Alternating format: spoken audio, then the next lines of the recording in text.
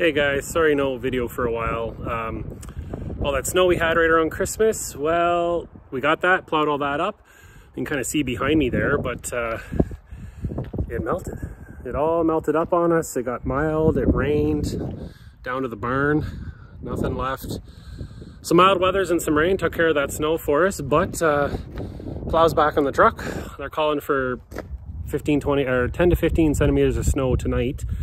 Probably can't tell, but it is currently raining, and it's kind of a freezing rain actually, almost, or working on a freezing rain.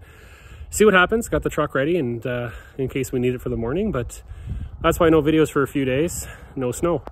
See what happens with this dump, if we can get some snow and maybe get some plowing in. Take care, guys.